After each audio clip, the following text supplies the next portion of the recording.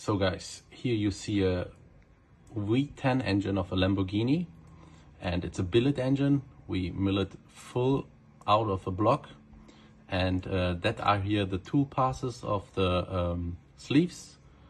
And I show you, looks like this, super easy. I need only a couple of minutes to program this, and now we do this. Let's go. Of course, you can check the tool passes and have a good simulation. Also this and another one. And I really like it because it is super quick. And that's how it looks like in real.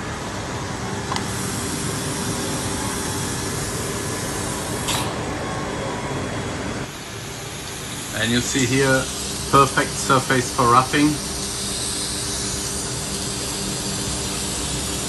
Nice.